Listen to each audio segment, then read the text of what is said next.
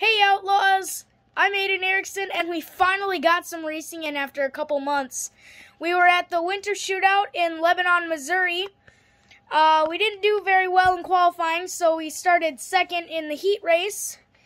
And we didn't do very well in that either, so we finished second in that as well.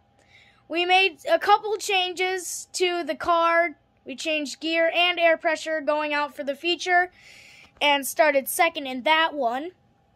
After a very, I would say, ishy start, we threw crossovers and sliders for about 5 or 6 laps.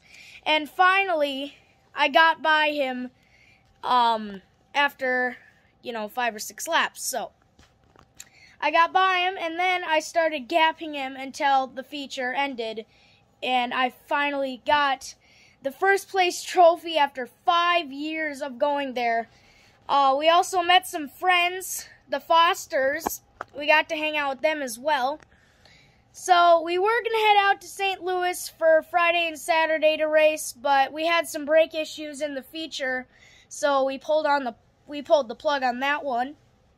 So hopefully we can head out to Emma, Missouri on Saturday to race there. So I guess that's it, guys. Keep smiling and go support your local racetrack.